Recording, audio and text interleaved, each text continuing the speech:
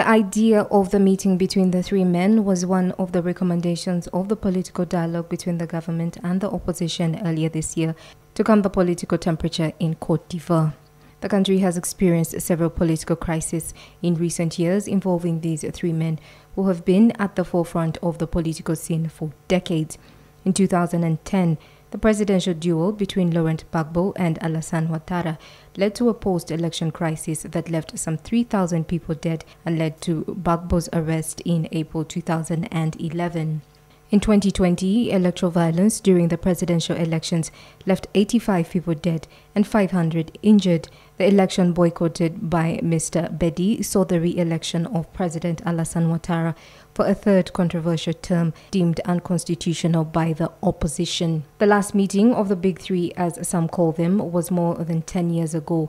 It was before the first round of the 2010 presidential elections.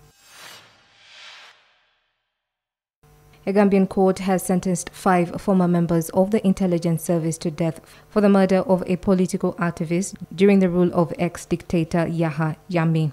High Court Justice Kumba Sila Kamara pronounced the sentence against the former head of the National Intelligence Agency, Yakumba Badji, after finding him guilty of murdering Ebrima Solo Sandeng, an important figure in the opposition United Democratic Party in 2016. The agency's former operations chief, Sheikh Omar Jeng, as well as NIA officials Babukar Salah, Lamim Dabo and Antamba Masari were convicted on the same charges and sentenced to death by Banjul Court.